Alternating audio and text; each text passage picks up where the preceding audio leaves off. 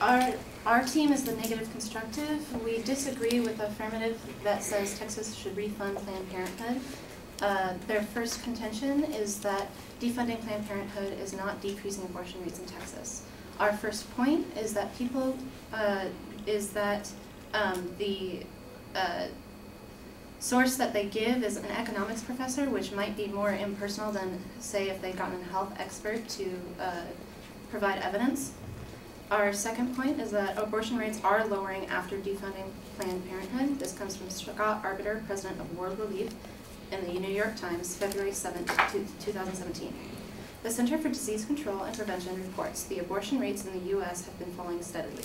The Guttamacher Institute reported last month that the rate of abortions per 1,000 women has fallen to the lowest rate since Roe v. Wade was decided in 1973. This is significant because it means that after defunding Planned Parenthood, it's the lowest they have been in 44 years.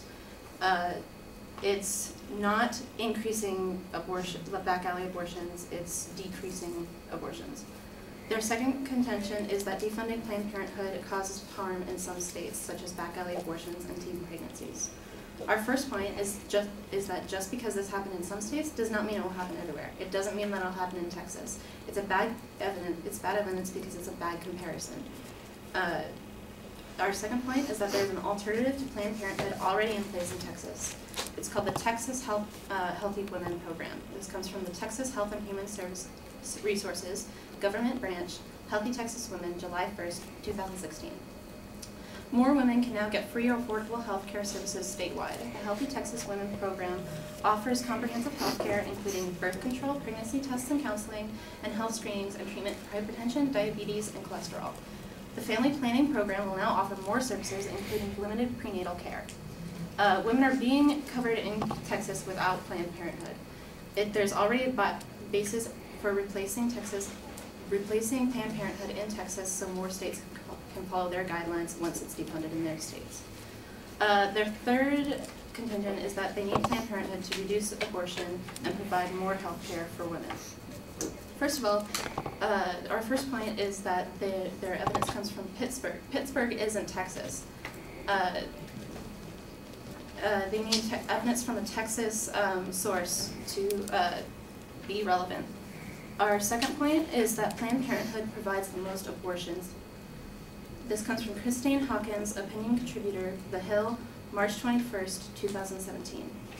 From 2014 to 2015, their cancer screenings and preventative services dropped an astounding 27%, while government funding increased. While non-abortion health services have decreased, abortion at Planned Parenthood have risen 12% between 2006 and 2014. Our opponents say that Planned Parenthood is supposed to be used for all health care needs for women, not just for abortions.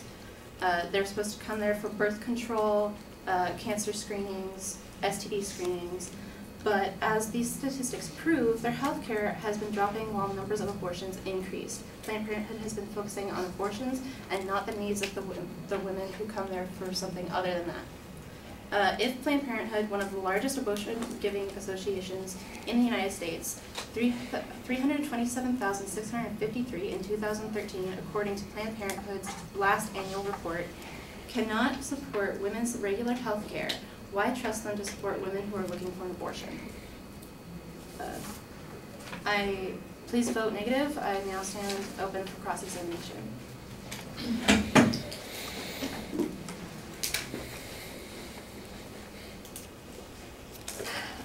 Emma, can you please show me the evidence that the government funding that is going directly to these abortion services?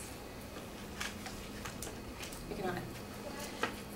Really? And then you talk about how we shouldn't morally support, how we shouldn't support paying taxes when it's something we don't support, but don't we pay taxes for going to war and, police? Like, isn't it the same thing? Like, if we don't like police, should we not pay taxes for those things either? I didn't talk about paying taxes. Oh.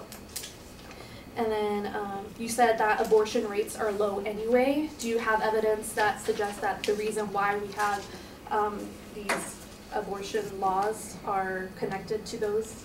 My evidence from Scott Arbiter came in this year after we defunded Planned Parenthood. Really? And then you also said that the alternatives are Texas Women Health Programs. But why is it that 30,000 fewer women are receiving health programs if this is an alternative? Why are these women being left out of that? They must not have signed up.